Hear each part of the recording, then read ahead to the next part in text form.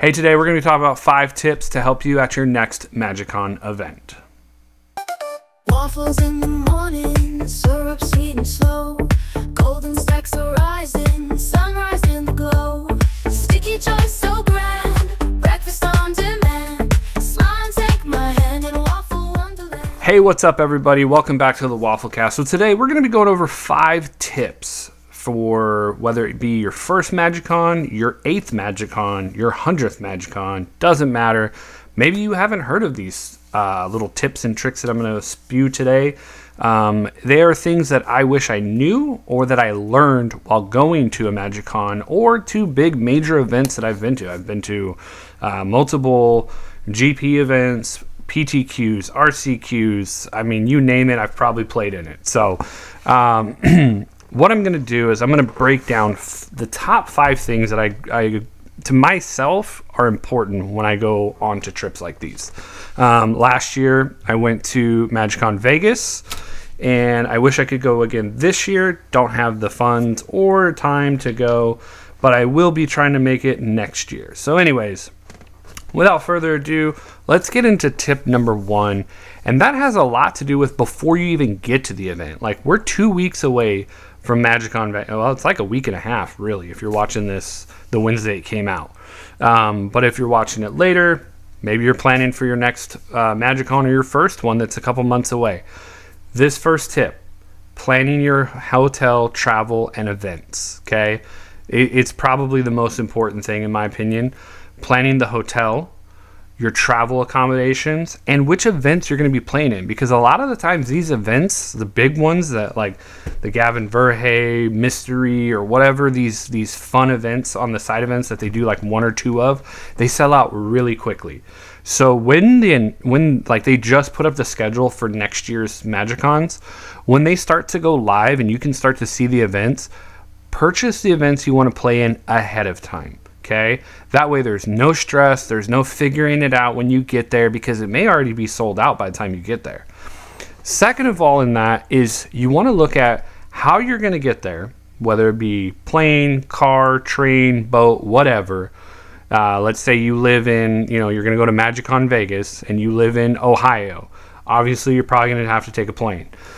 So figure out what days you want to travel, whether it be on a Thursday, you want to show up a day before, you want to show up Friday, whatever it may be. I highly advise you show up at least the day before, get settled into your hotel room, get a feel for the surrounding areas, how you're going to get to and from the venue, things like that. And then travel while you're there. I went last year to MagicCon Vegas. I looked at the bus route schedules. I looked at where my hotel was. My hotel was literally 5-minute walking distance. That was another thing I planned for. Yeah, you may have to pay a little bit more, but what you pay more in the hotel room, you make up on the other end of not having to travel. So I had a 5-minute walk, and it was super easy. And also at the end of the day, when the event was over, I walked 5 minutes back to my hotel room, and boom, I was back in my room, ready to go to sleep if I needed to. So look at bus schedules. Maybe there's taxis. Maybe there's like a monorail system like Westgate in Las Vegas. I was going to say LA, I don't know why. In Las Vegas. All these different options to be able to travel, because Lyft and Uber is very expensive. And I know some of you out there prefer it. Hey, that's on you. That's what you like. But I'm trying to maximize your guys' money and time with these tips. So number 1, plan for your travel there. Number 2, plan your hotel. Once you know your hotel, plan your travel around the area. Are you going to be only going to the venue? Are you guys going to be going out to the casinos if you're in Vegas or wherever it may be?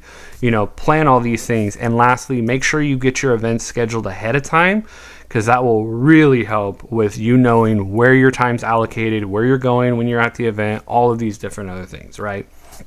All right. So tip number 2, okay, food and water. Okay, food is really, really expensive at these events. I went last year to get a thing of 3 chicken strips was like $13, and that's all you got. No drink, no fries, no nothing else. It was just $13 for chicken strips. Like, that is absurd. One of the things that I would do, you can plan this ahead of time or when you show up, is look at the surrounding areas of where you're going to be at, which is either the convention center or your hotel room, and see if there's a grocery store or a convenience store like a gas station like 7-Eleven or whatever you're accustomed to where you can grab food to eat. The really good items are like having bananas and apples and water and protein bars and granola bars and all these easy, fast, accessible foods. But it's also good to have to be able to like make sandwiches or bring something that doesn't need to be heated in a microwave or that can last all day in your backpack and not go bad. So that's why last year what I would normally do is first thing in the morning I would go grab breakfast somewhere. Maybe I went to McDonald's, got a couple English muffins, 2 for $4 or whatever deal they were having, and then I would immediately stop at like 7-Eleven or a grocery store and pick up a ton of snacks and stuff for the day. As far as water goes, you can bring your own water bottle. Depending on how the travel goes with airplanes and everything, I don't know if you can bring containers like that anymore or if you can just have it emptying in your bag. If you can have it empty in your bag, just throw it in your bag. A lot of these events, these convention centers, have refillable water fountains. So you can take your water bottle there, refill it. Boom. Good to go. So that's what I advise. Make sure you plan out your food because let's say you're there Friday, Saturday, Sunday.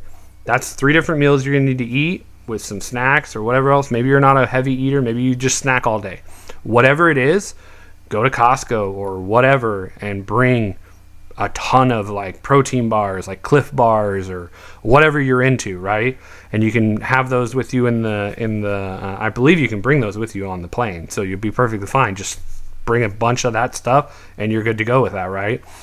And then just pick up your meal foods, like maybe you want to eat out at like Burger King or McDonald's, or maybe one of the nights you and a group of friends are going to go out to eat for dinner, and that's perfectly acceptable. I mean, unless you don't have friends like me. No, I'm kidding.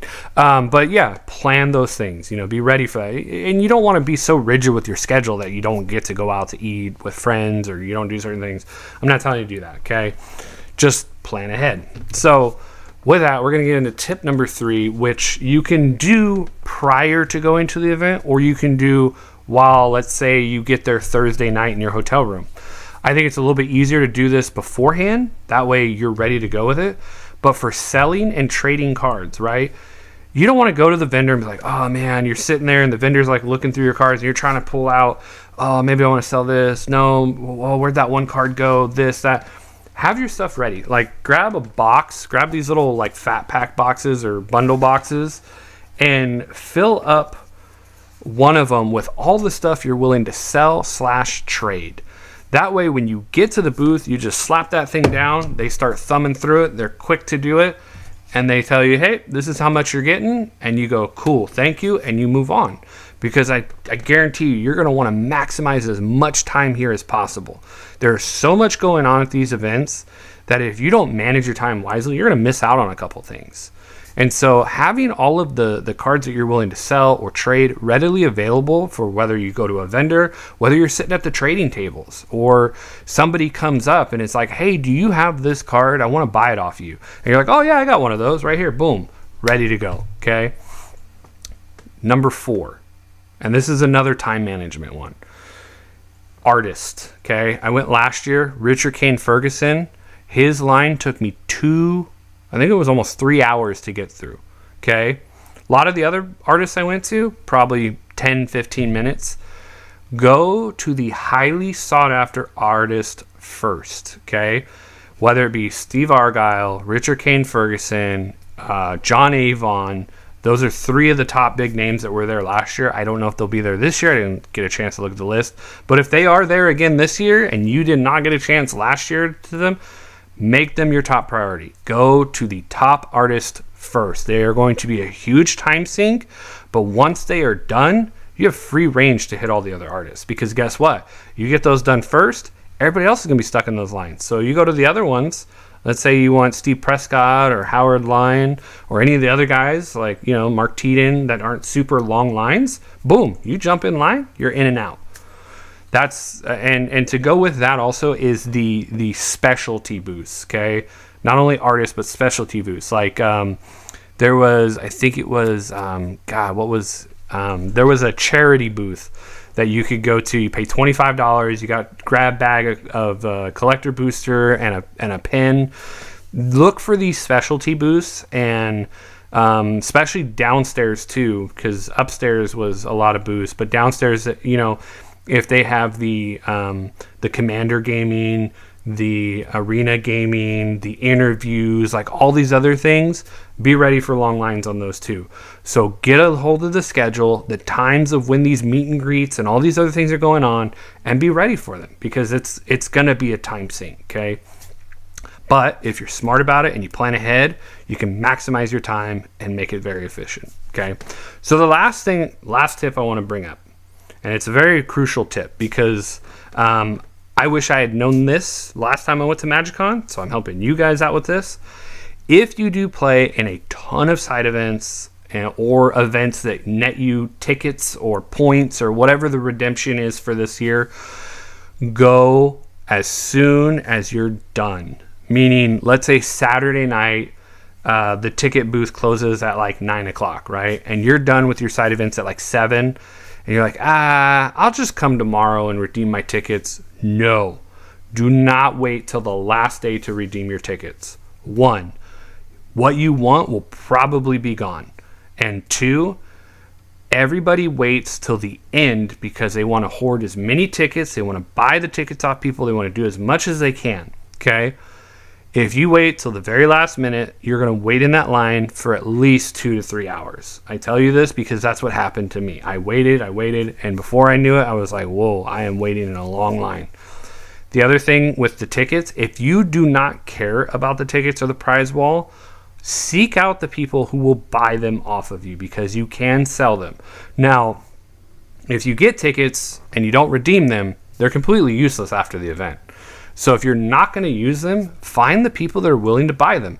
And sometimes, yes, it may not seem like you're getting a whole lot, but you have to realize you did play in an event, and it's almost like getting your money back in a sense. Like, let's say it costs you, I don't know, 20 bucks to get in a draft, and you end up winning the draft, and you can sell the tickets for, let's say, $5, $6. Hey, you got cards out of the draft, you had a fun experience, and you got a little bit of money back. So what's it hurt?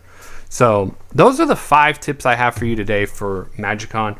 If you have any other tips that you can think of that I didn't touch on, leave them down in the comments below. I'd love to hear what you have to think, what you have to say. God, words are hard, right? But I do want to leave you with one last bonus tip, okay? And I think this is the most important tip of all. Have fun, okay? You're going to have an experience. You're going to have fun. Yes, planning out will greatly reduce your stress. May save you a lot of time, may save you a lot of money, but in the long run, you're going to have fun. You're going to meet with other people. You're going to play Magic the Gathering and with a ton of other people that love to play this game. Have fun. Don't stress too much about it. Things aren't always going to go as planned, and be flexible with your plans, okay? Because, hey, they might cancel an event, or they might add more events, and you're like, cool, I want to jump in that because I actually saved some time in case something cool came up. So that's what I got for you guys today. I hope you guys enjoyed this. I hope you got something out of this. I hope, you know, my experience playing at some of these events will help you guys if you've never been to these before. They're super fun, super awesome, and they can be a little overwhelming. But like I said, if you plan ahead, you're going to be just fine, okay? So that's what I got for you guys today. I hope you guys enjoyed it. Please leave some comments down below. If you have any questions, maybe I didn't touch on something and you have a question about something, leave it down below. I will answer the questions as best as I can with my known experience and what I've seen in some of these events, and I will do my best to help you out. But anyways, I'm going to leave you guys like I always do. I hope you guys have a wonderful rest of your day, and stay syrupy, my friends. Waffles in the morning, syrup sweet and slow, golden stacks of